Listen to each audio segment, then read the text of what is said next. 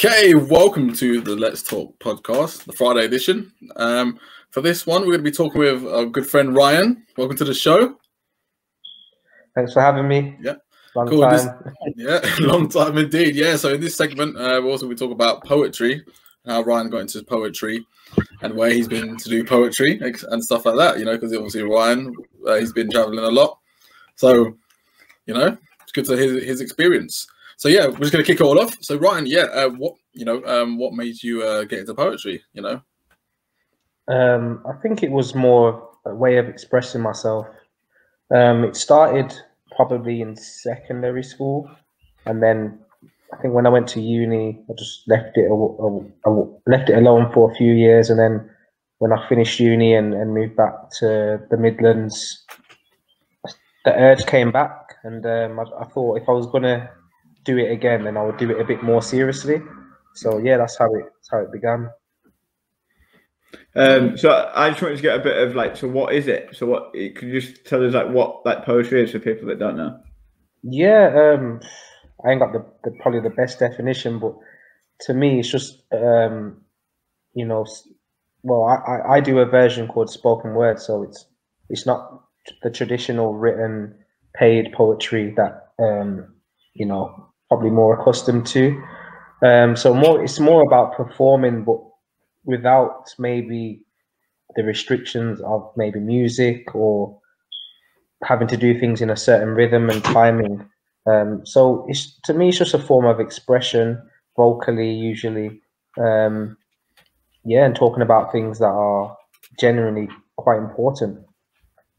Yeah. I always thought of poetry was at school when you used rhyme. Yeah,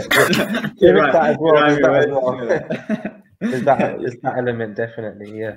Well. So what? Go on, Shaun. You go first. No, I was just going to say, but with your poetry that you've done, you've also been able to. So, how long roughly would you say for you, for example, would it take you to potentially write a piece, or do you have to? Is it like a feeling that you have to be in to kind of write the pieces that you do? I think a bit of both. I think a lot of the best pieces, and not just from my own perspective, other people I've spoke to, a lot of their best pieces are when they're not forcing the session, let's say, or trying to force an outcome. But at the same time, I think it's good to be intentional with your writing. And so if I was to put a time, it can range. It can range really, depends what the subject matter is. But on the safe side, I'd probably say a week. But obviously, some things they might not come in a week, and usually they're the better pieces. So it does vary, but it depends what it's for, and if there's any restrictions and stuff like that. But generally, probably a week. Yeah. So with the poetry and stuff, what do you like? So how does it work? So you said you express yourself and stuff. Is it just that you just suddenly get an urge and then you just feel like you want to write something, or how does it really work? Yes and no. I think a lot of the inspiration is just general day-to-day life, doing regular things. So it's kind of, at the same time, you do have the intention behind it, but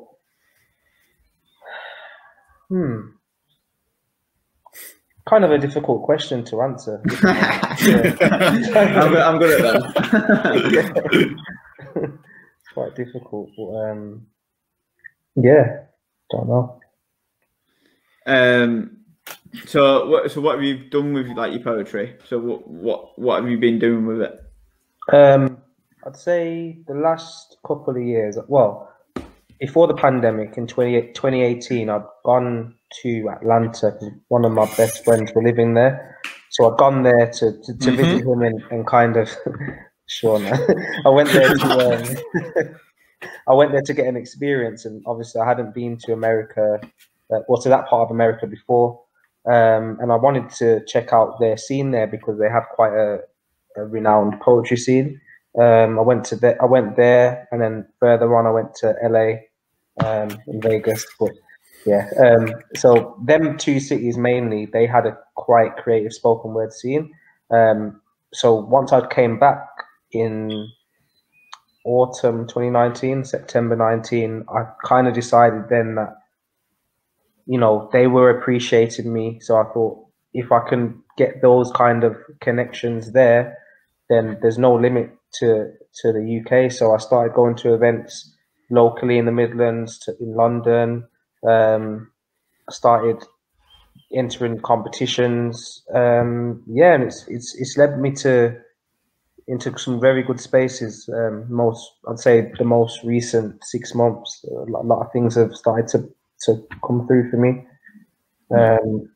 So yeah, companies I've worked with or collaborated with in some way. So like BBC Words First, the Arts Council England, who I think they're the biggest art provider in terms of like funding, grants, and stuff like that. I've performed at the Birmingham Hippodrome, which is a big theatre in Birmingham, and I've been to Box Park Wembley in London. Oh yeah. So yeah, I've done quite a bit at the moment, but I've still got a long way to go for what I want to achieve. Yeah. Yeah. What do you do at them? Go on, Shaun. You go first. No, I was just gonna say no. That's fantastic. You know, like it's great. You know, like to see that you've got out there and you're doing what you enjoy. You know, despite all the tough times, like you're persevering, doing what you enjoy and stuff like that. But no, that's fantastic. Go on, Luke. What were you gonna say? I was gonna say about the events. What do you do at the events? What happens? Mainly the events are for performing and networking. Really, it does vary. But a couple of them I've been like the feature act. Sometimes I've just gone there to network and perform before when I can. But you meet all types of people there. It's I kind of enjoy the socializing aspect because a lot of people there, even if they're not creative, they're there to see something, and they're always good places to be in because people are always trying to do something positive. Yeah. How do you feel when you're performing and stuff? Do you get nervous? Are you excited? I do feel nervous, but it's a good nervous. Yeah. When I was probably a little less experienced and probably less confident, my nerves would overtake me. So I'm not the best at remembering like words and stuff like that. So once I realized that was a hurdle for me, that started to eat away at my confidence. But now I'd say, even though it can still be a challenge remembering and stuff, but I'd say now I'm a lot more confident and I just feel free when I'm performing. I feel completely liberated and just in my zone, in my element. So I really enjoy it. Yeah. How did you feel when you first started doing your poetry and stuff? How did you feel like with your element with that? Were you quite nervous to share with people, or were you quite expressive with it? Or I think that's why I kind of put it away once I'd got to uni, because I was kind of not ashamed, but it was just more like, oh, this is just a hobby. It's not something what can I really do with it? I just thought, oh, it's just something I do, or something I used to do when I was in my teens. And then performing it was another hurdle because you have your own self-critic. You don't know if the audience are going to respond well. You just never know until you get. Usually, I think you get to a point where you have to be content within yourself and doing it for that self-fulfillment, which helps. But I still get nervous. I still, it's still very challenging. But now I have some experience and more confidence. I'm able to ride that a lot easier. Yeah. I was actually gonna. Okay, no, that's fantastic. Okay, so here's a one for you. So this is a tough question. So for your experience of you, like you said, being able to, at university you weren't able to, you didn't want to go into it because it was just a hobby on the side. Yeah. For people that are looking into going into poetry, what message would you give to them who want to start out or interested in poetry? I think I would say just be prepared to be vulnerable in a creative, not so much to other people but to yourself. Be prepared to have those difficult maybe conversations with yourself, because people connect with that so much easier. I think that's one big difference between music and spoken word. A lot of people that go to these events, they're they're there to have a good time and laugh and joke, but they are there to usually to feel something or hear something that they might not necessarily hear. So I think that would be my first bit of advice. Just be prepared to be vulnerable with yourself, and don't be scared. Most people someone out there can relate to whatever you want to write. Well, I was just going to say, actually, a quick question. I know this is slightly off topic, but do you think that this could also help slightly, not maybe in a slight therapeutic way or in a way for people that maybe struggle with mental health?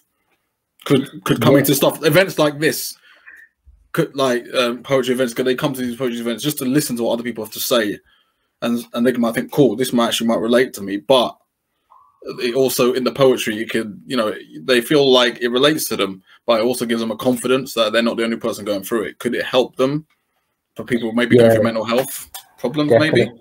Definitely. I think most poets I've met and spoken to, a lot of it is their therapy, it is their release. A lot of people that go to watch it, the same for them. I think a lot of performing arts in general is very good for mental health, but poetry it's a special one, because any poets that you meet or if you ask them why they do it or how it makes them feel, I think you'll get similar answers. And it's definitely good for mental health. That was you've gone to my next question, to be fair. How does it make you feel? It makes me feel alive. It makes me feel like I'm fulfilling something. I'm here to. I feel like a part of me gets activated that doesn't get activated in most other areas of life, and that's how I know it's for me, or I'm meant to be doing it, because it's an overwhelming feeling you can't put into words, but once you feel it, you recognize it, because it's just so pure and strong. But yeah, I think that's why I feel free when I perform, because everything else kind of doesn't matter in that moment, and it's a really nice feeling. Yeah. So what have you? So what have you done with your poetry? So you wrote a book? Have you wrote a book? Yeah, I wrote a animation / poetry book around emotions, targeted towards children a few years ago, which I accompanied with a few videos as well. Currently working on a separate collection. I'm hoping to take my poetry into theatre in the next year or two, and reach a different kind of audience, because poetry is not for everybody, but I feel like it can combine with other types of art, and it's something I really want to explore. And just keep performing, locally, and hopefully in Europe, if restrictions slow down, start getting around a bit further. Yeah. Then back to Atlanta. Right. Yeah. Back to Atlanta. Hey. Hey, you never know, right, mate? Might make it to Vegas, bro. Not Vegas. Back again. It's a bad place. It's a very bad place. Bad place. That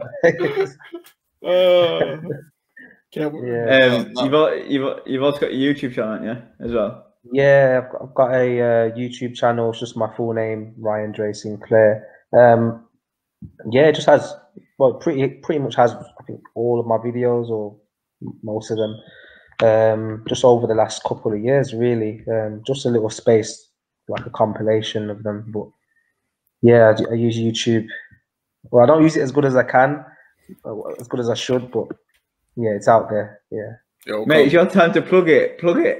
Plug it. Yeah, my YouTube channel, it's called Ryan Dre Sinclair.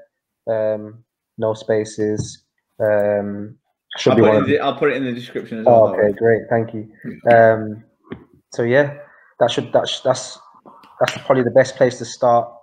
Also have a website, ryandrasinclair.com, which you can find everything or links to everything. And yeah, that's actually last question, Ryan.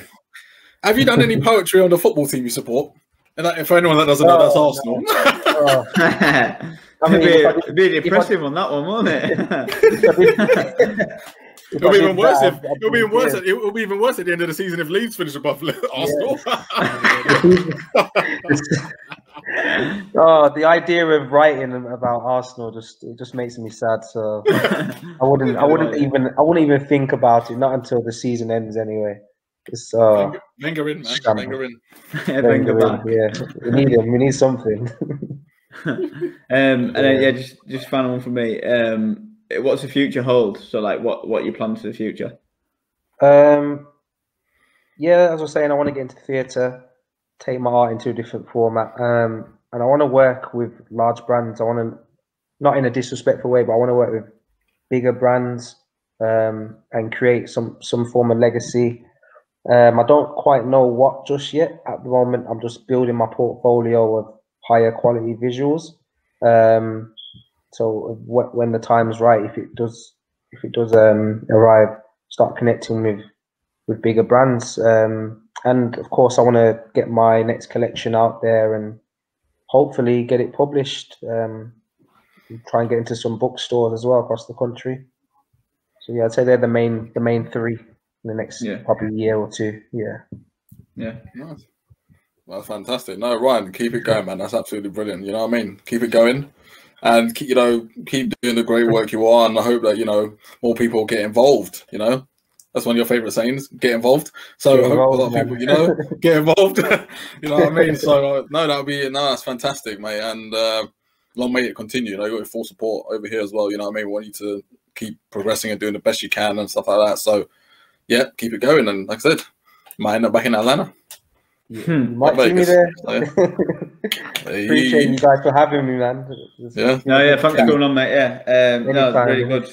Nice to get a bit of a different insight as well of poetry stuff, because I didn't have a clue about poetry, to be fair. So it's nice to learn a bit about it, and it's nice to hear that you're doing well and stuff, and you're going places with it. So that's really good to hear. And we'll get you on a football episode as well. Can't wait. maybe next season. Can't wait. Got a lot to say. Yeah, man. Awesome. Thanks for having me, guys. Yeah, no worries. Thanks, mate. Yeah, thanks for coming on. And thanks everyone for watching. Please like, subscribe, click that notification button, and I'll put Ryan's YouTube page and his website down in the description if you want to check that out. And then Shaun. Yep.